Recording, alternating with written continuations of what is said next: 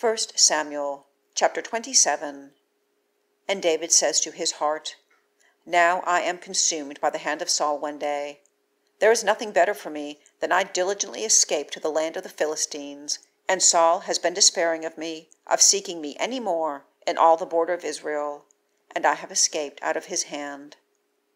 And David rises and passes over, he and 600 men who are with him, to Achish, son of Maoch, king of Gath.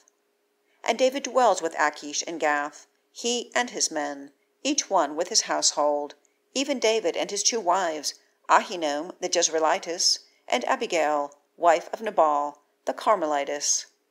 And it is declared to Saul that David has fled to Gath, and he has not added to seek him any more.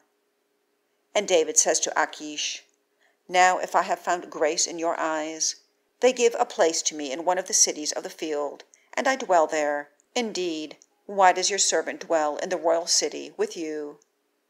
And Achish gives Ziklag to him that day.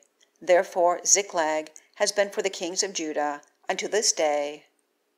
And the number of the days which David has dwelt in the field of the Philistines is 1 year of days and 4 months. And David and his men go up, and they push toward the Geshurite, and toward the Gerizite, and the Amalekite, for they are inhabitants of the land from of old, as you come to Shur, and to the land of Egypt.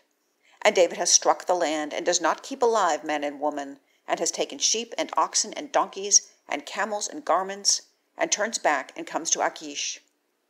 And Achish says, To where have you pushed today? And David says, Against the south of Judah, and against the south of Jerahmeelite, and to the south of the Kenite. David keeps alive neither man nor woman, to bring in word to Gath, saying, Lest they declare it against us, saying, Thus David has done, and thus is his custom all the days he has dwelt in the fields of the Philistines. And Achish believes in David, saying, He has made himself utterly abhorred among his people in Israel, and has been for a perpetual servant to me.